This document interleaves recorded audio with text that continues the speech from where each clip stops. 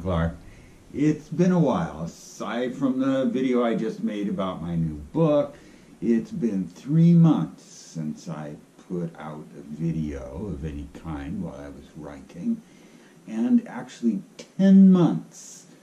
I counted it up, 10 months since I last did a video on anything other than Kabbalah. So, I'm starting afresh, shall we say. I've let go of the old offerings series and I've started a new series called Musings, which is basically the same thing, just a different title and a little bit different graphic. And I'm starting with a subject totally out of left field, okay? So, what I want to talk about today, well, I'm a wanderer. I mental wander, I astra-mental wander, and I physio-astra-mental wander. Physio-astra-mental wandering is very limited these days, pretty much just in my own little small town of Cloverdale, California. I don't travel. And my astra-mental wandering is a little more extensive, but my mental wandering is, I go everywhere. Primarily, I am a terrestrial wanderer. I explore this planet because it's such a beautiful place. There is just so much happening in this planet. So many beautiful things to see and experiences to be had. So, in all this wandering, I have come across several instances that I find very healing. Aside from the recreation of mental and astra-mental wandering, there are certain health benefits and certain magical benefits. So, that's what I'm going to talk about today. First, what really got me into looking at the various healing opportunities through wandering was my experience with rain. I love rain. When it's raining, I just light up. When it's raining, you know, I leave my body almost instantly to go outside in the rain. Rain has an incredibly healing and cleansing effect on the mental body. Okay, all kinds of rain. Each kind of rain has a slightly different effect. The most appealing and the most pleasing type of rain to mental wandering is a misty rain. It's still a downward movement of water, but the raindrops are just so fine that it's like being in a mist, but still it's a rainy mist. This sort of adheres to the mental body and is very cleansing. Rain on the mental body is cleansing. The rain passes through the mental body and cleanses as it passes through. It can also be very energizing, depending on what type of rain you're encountering. Just a sort of a plain rain, where the water's just coming down, not a whole lot of wind, no lightning, no thunder, just rain, is incredibly healing and cleansing. Yeah, those are the two main things. It is healing and cleansing to the mental body.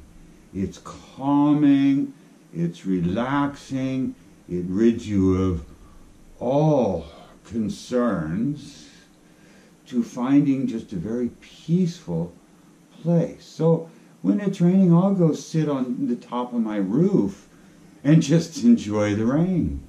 Or float around through the rainstorm and find those pockets where the rain is heavier, where the rain is lighter, and follow the rain as it passes over the terrain.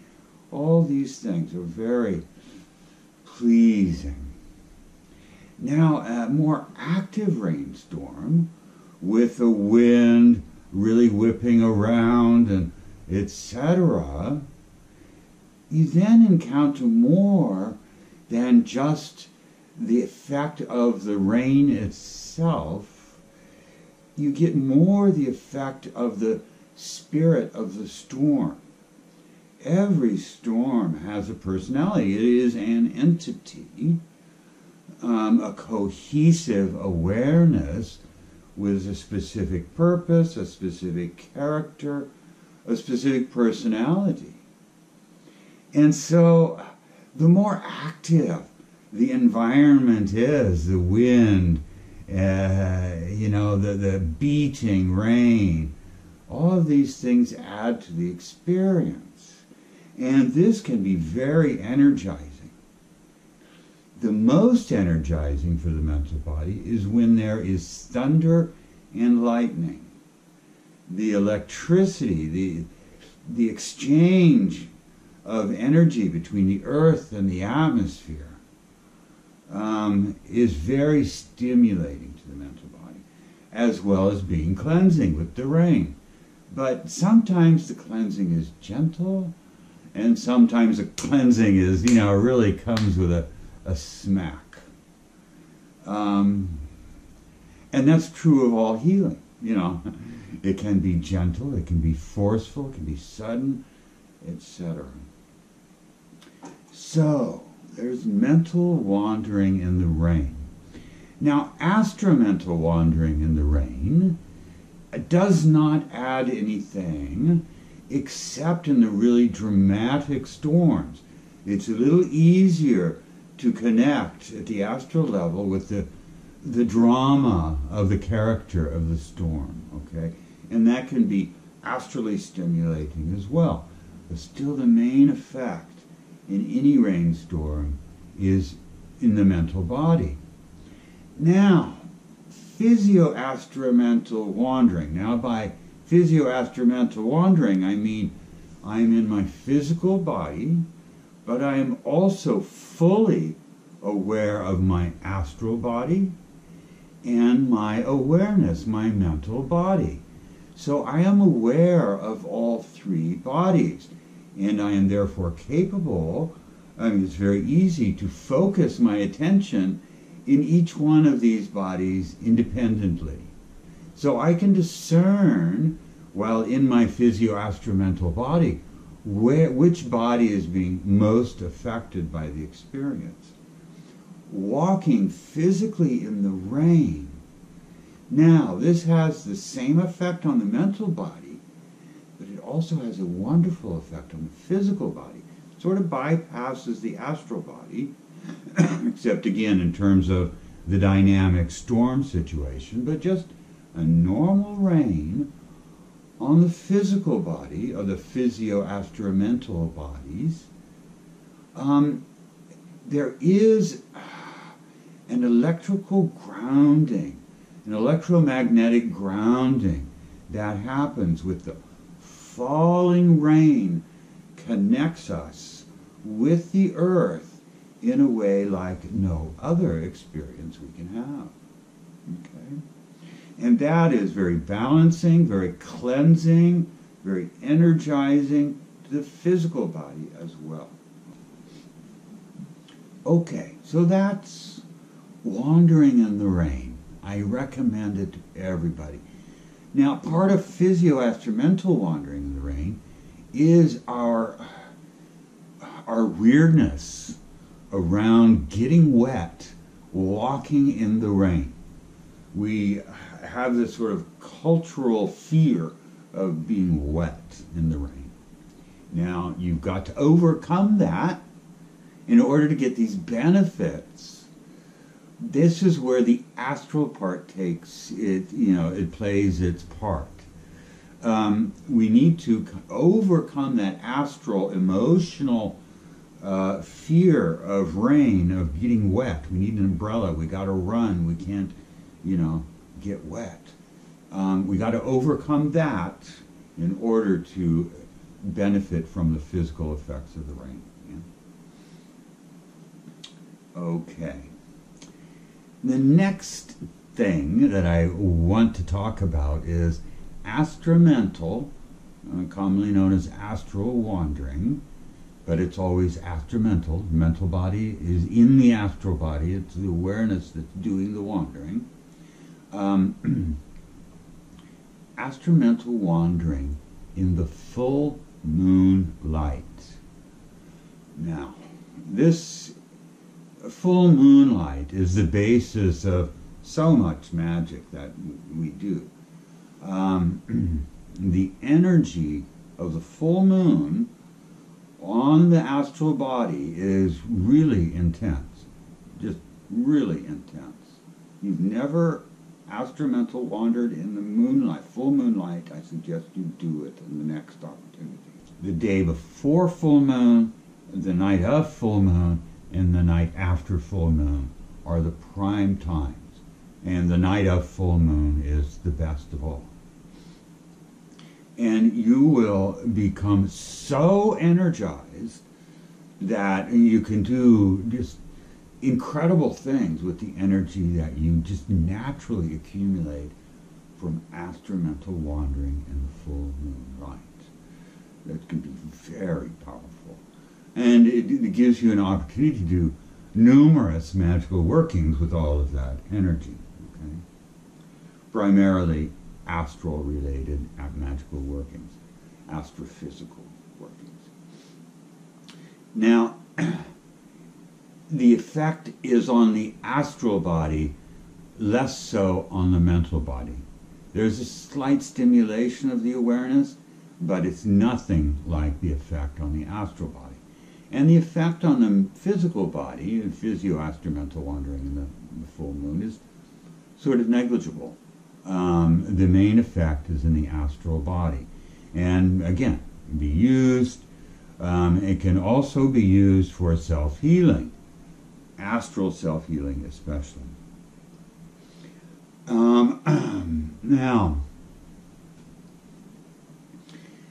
mental wandering, see, like I said, I wander everywhere. I wander into the earth.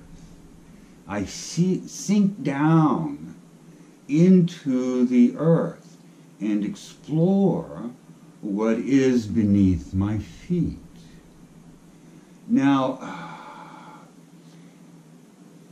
done mentally, alone, just mental wandering, it can be very illuminating, very educational, and astoundingly beautiful. But when doing it astra-mentally, it's very, very easy in that circumstance to immediately shift to an exploration of the realm of the earth elementals, as opposed to just the planetary earth. That's less prone to that mental wandering, but when astral wandering, the association with the soil, the earth below our feet, with the earth elementals is so strong that that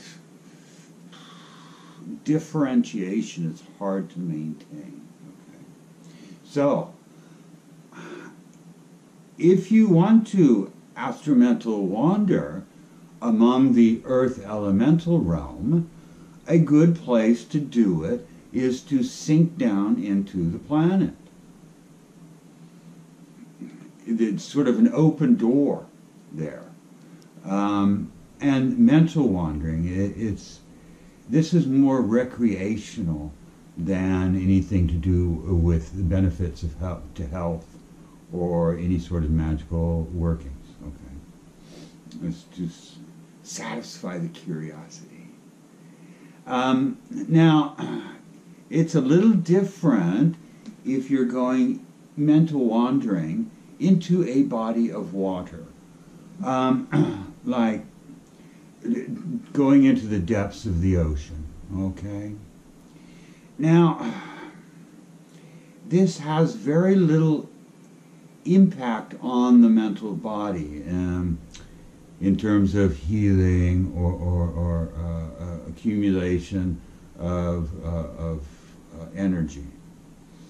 It has much more effect on the astral body.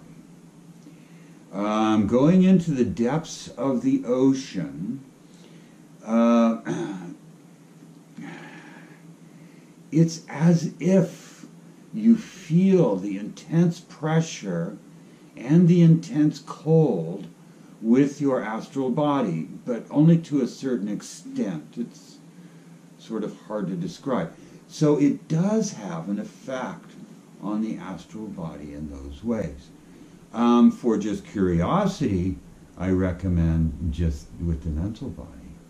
You can go anywhere with the mental body. To feel the effects of that what it means to be so far inside water. Go with your astral body.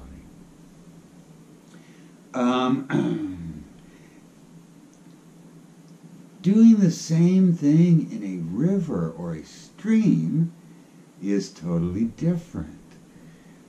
Here, the effect on the mental body is very cleansing. It's much like the rain, which is a downward flow, right? In a river or stream, there's also a downward flow, but it's much more lateral than it is horizontal, vertical. Much more horizontal than vertical.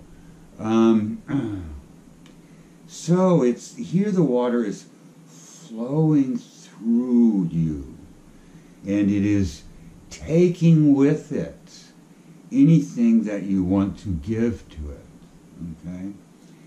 Unlike the rain, which just automatically cleanses, the water, the river or creek water is more a matter of choice in what you want to give to the flow, okay?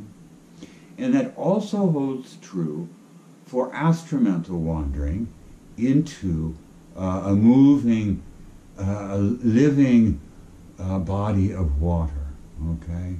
Now, the rivers and creeks are much different than the ocean, okay? They're totally different beings, okay? So our relationship as human beings is very different to the creeks and the rivers than it is with the ocean and the still waters, the still deep waters, relatively still. So, with the rivers and the creeks, it's all about the movement of the water. And also the submersion. In the astra-mental bathing, shall we say, there is the feeling, remember this is the sentient body, there is the feeling of being enclosed. And that is also very healing, very reassuring, very comforting. And in the rivers especially, it is very easy to make that transition into the realm of the beings of the water element. Okay? Of the various types of water to astra-mentally travel in, the rivers are easiest to transition into the elemental realm. Okay? Now, the next element to deal with here would be fire. Now this is very interesting. Mental wandering into the middle of an erupting volcano.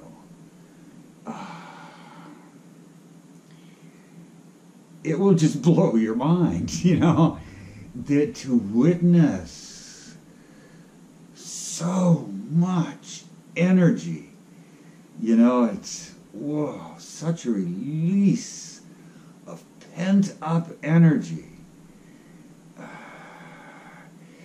This is cleansing in a totally different way. This isn't a downward sort of cleansing. This is an eruption,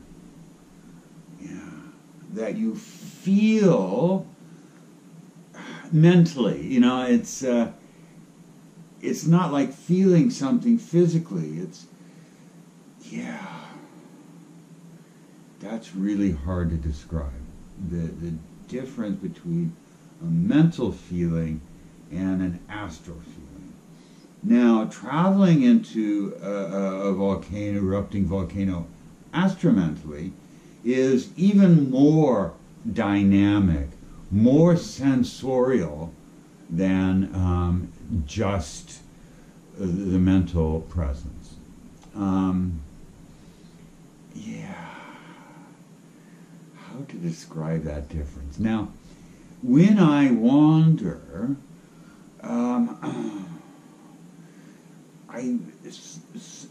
when I'm mental wandering, the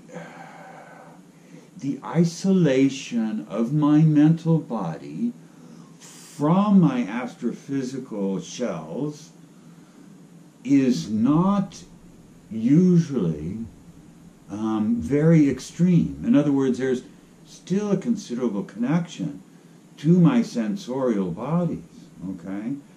So, when I'm mental wandering, it will often translate through my awareness into an astral or physical sensation. So I will recognize a physical sensation there, okay? When I'm astro-mental wandering, my isolation is much more severe from my physical body. So there is very little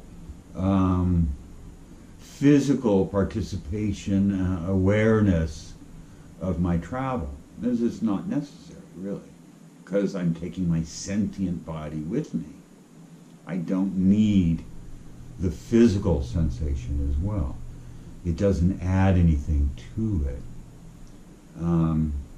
So, when I say that to the mental body, feel this eruption, that's really what I'm relaying here, is the astrophysical echoes of that mental experience, okay? And that's something anybody can do, mental wandering. It's up to you how involved your astrophysical bodies are in the mental wandering. I can mental wander while I'm speaking to you. It's that easy to separate a quantity of awareness, okay? It doesn't have to be my whole awareness, right? Anyway, so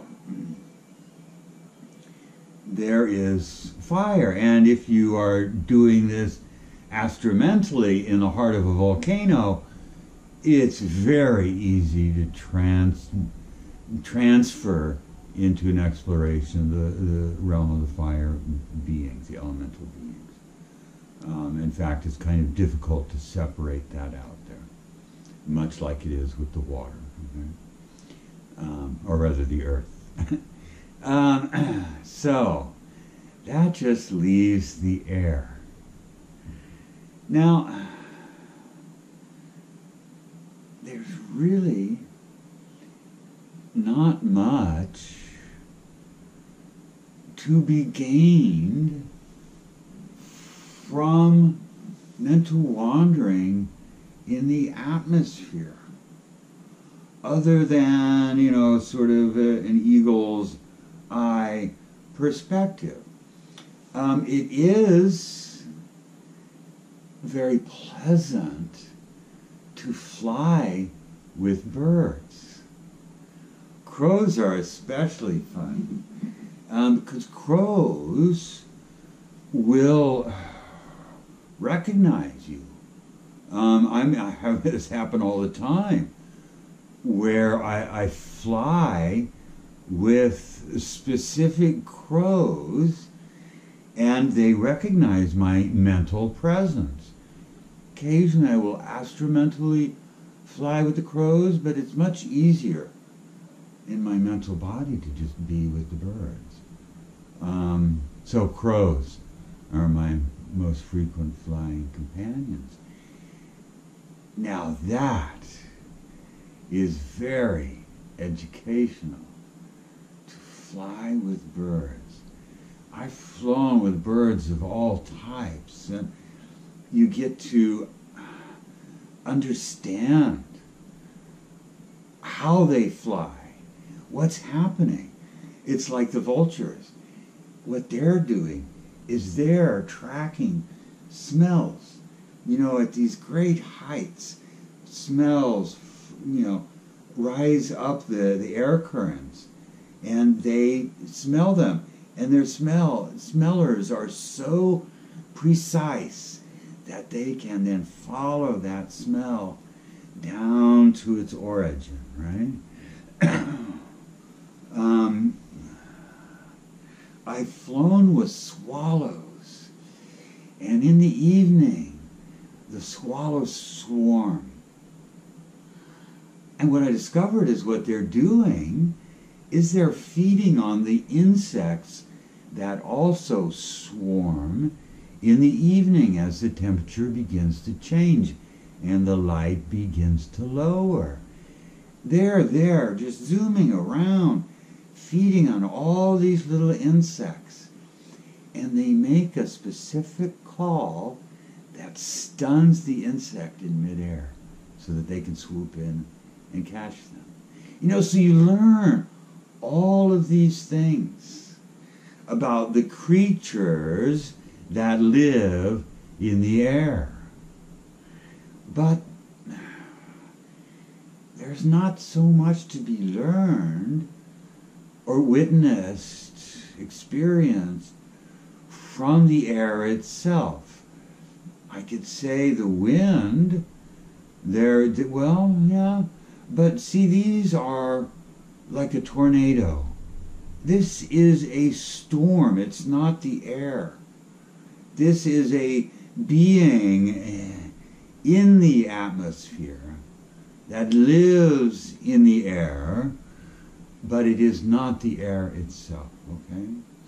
So that's different. And, things like tornadoes are hurricanes. Whoa. These are very interesting beings. Yeah, tornadoes especially. Yeah, and they exist throughout the universe. It's really wild. Anyway, so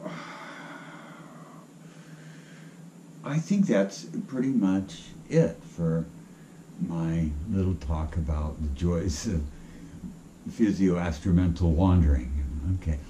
Actually, yes, we'll do one more thing here. Physio-astra-mental wandering in the intense heat, sun and heat, and the intense cold. Well, I forgot about snow as well. Okay, so let's start with snow. Snow. Mental wandering in the snow doesn't have very much effect, okay? Astra-mental wandering in the snow, however, does. The snow seems to sort of collect on the outlines of the astral form, on the energetic of the astral form. There is an interaction with the crystalline nature of water. It's specifically the crystalline nature of the water that is interacting with the astral body. And it's, again, not really cleansing, but it's comforting. Comforting like a hug. It feels like you're being hugged by the snow. And that's specifically a gentle snow. The thicker the snow, the better. The bigger the flakes of snow, the better. Okay? Now, extreme heat. I live in California. We have quite a variety of temperatures here. It never gets quite as cold as it does other places in the world, but it tends to get a lot hotter than it does other places in the world. We've had temperatures of almost 110 degrees Fahrenheit so far this year. Okay? So, modern humans, in general, in the Western world at least, the Northern Hemisphere, are afraid of the sun. And the heat, really. We tend to have our air conditioners to keep it, within a certain range of comfort, okay? And we put on all kinds of stuff on our skin, cover ourselves up, run from one bit of shade to another, as much as we can, all right? Again, in order for what I'm going to tell you to work, you have to first get over that astral, emotional fear of the naked sun. The naked sun on your skin, okay? Excuse me. Once you do, and you can go out into the sun in your physio-astra-mental body, that's with full awareness of all three bodies simultaneously, and totally let go of any resistance and any fear, and feel the rays of the sun penetrating through your skin into your body, flowing into your body and through your body with your physio-astra-mental body. Feel it penetrating on all three of these levels. This is very healing. It does not harm you in any way. Now, there is, of course, the limitations.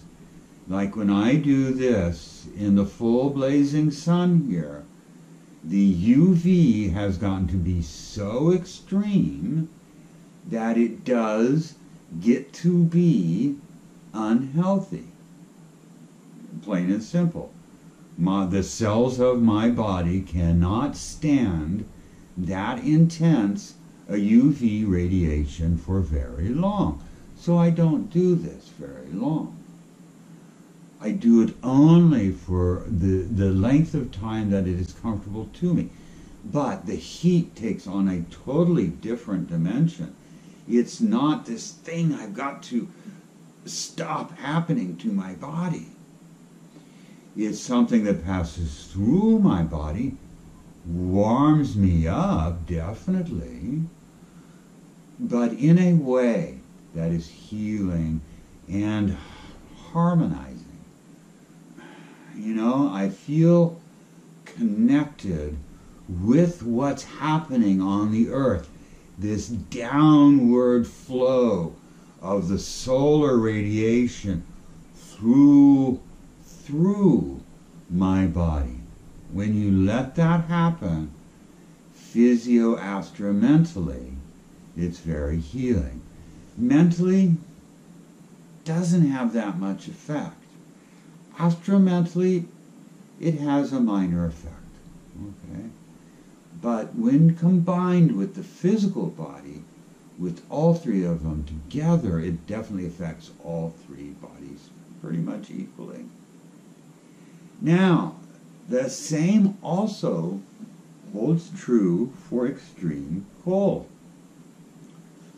When we let go of that emotional resistance to being cold, oh, I've got to warm up, I close up, when we let go of that and relax into it and experience it physio-astra-mentally, it's very healing. It's very healing. It realigns everything in your three bodies. Okay? Plain and simple. It's the healing of the magnetic nature. Okay? So, that then is the end of what I have to say about wandering. The healing, for healing and recreation. Okay? So, I don't know what my next video will be about. I don't know when it will be. So if you have any ideas, feel free to, mention them. Some people have asked for a series of definitions, like words that we use in the Barnistic, Hermetic, Kabbalistic world that you don't understand or haven't been fully explained. Put a note in the comments and we'll see what we can do. All right? So, till next time. Bye-bye.